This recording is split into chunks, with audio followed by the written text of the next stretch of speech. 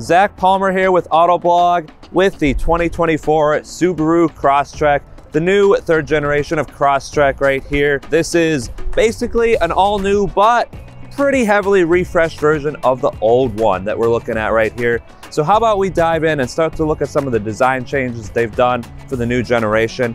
Right up front here, some of the big obvious ones. A new front end, so you have a new grille. There's no frame on it anymore. It just sort of like spreads from one end to the other. You have some new cladding design down here, some LED fog lights, LED headlights that also now turn with the steering wheel, so that's pretty neat. Moving along to the side, Subaru stressed that they have new aluminum fenders on this one, so that saves a little bit of weight. We have some 17-inch wheels on this guy, so this is the premium trim.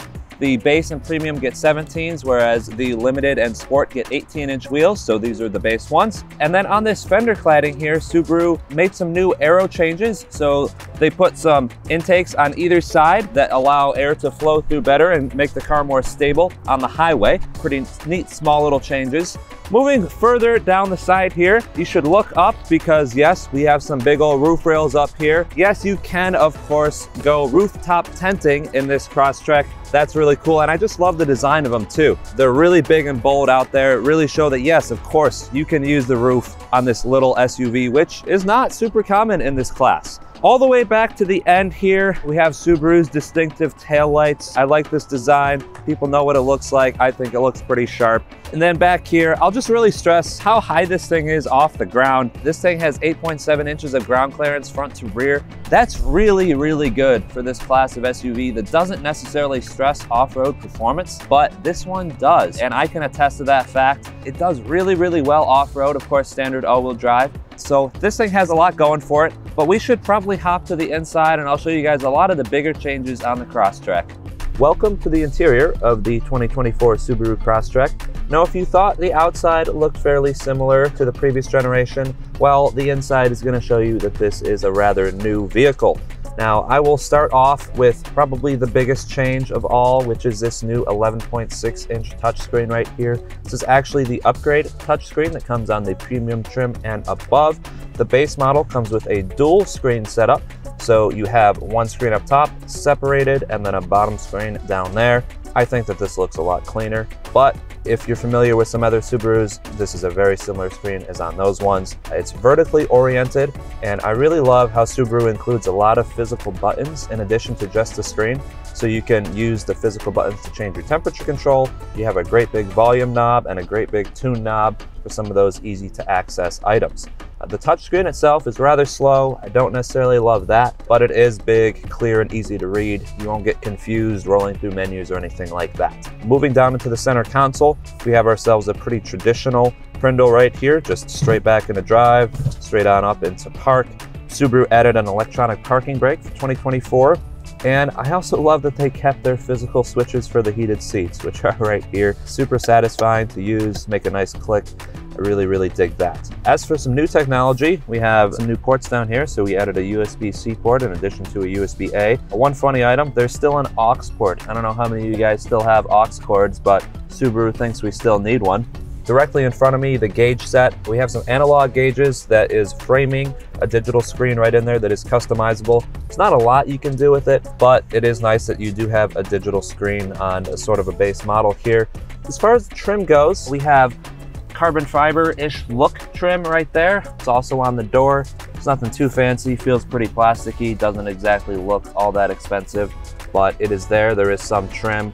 As far as the seats go, you have these interesting pattern cloth seats and have some sort of green weave to them. So it's kind of a green, gray, and black look. They're meant to be easily cleanable. They're meant to look off-road, a little rugged. I kind of like it, but it also doesn't feel that premium. Up above me, we have ourselves a moonroof as low as the premium trim, which is really great to see. I really dig that. But that's all we have for the front seats. Should probably hop in the back because there's a lot of room back there. Welcome into the back seat of the Subaru Crosstrek. Now this isn't a lot different than before, but it is still a great big high point for this car.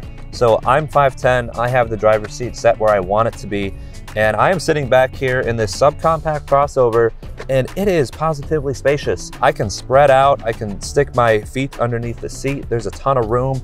My head is not even coming close to the ceiling. this is rather comfortable back here for such a small car. You could go on a 4-person road trip and be very, very comfortable. Now you also have a center armrest in here with some cup holders, which is great, and a couple USB ports for your passengers, both a USB-C and a USB-A, which is pretty great on this cheap of a car. But let's go check out the trunk, because that's sort of where Subaru left an Easter egg or two for us. So welcome to the trunk of the Subaru Crosstrek. You can see manual release here, pretty simple, no electronic release available for this car, but pretty spacious trunk back here. This is a hatchback, of course. Now a couple Easter eggs though that I think are really neat. So with the sort of leading edge of the trunk, you have a mountain range down here, which leads into the cargo mat, which sort of shows a flowing river away from the mountain range, because of course you're going to be taking your Crosstrek to national parks and doing outdoor stuff and whatnot. That's all great and all. But what about your water when you go down those hikes? Well, Subaru has specially designed some cup holders just to fit Nalgene bottles. They're specifically designed, the shape, the width of them, for a Nalgene bottle. You can fit 2, one on either side of the cargo mat. That's really neat and really cool. Other OEMs don't do that. And now we should probably put these back seats down so you guys can see the maximum cargo capacity. Because this thing is fairly spacious, you got to bring a lot of stuff hiking when you go with you. So I'm going to go around and hit these seats.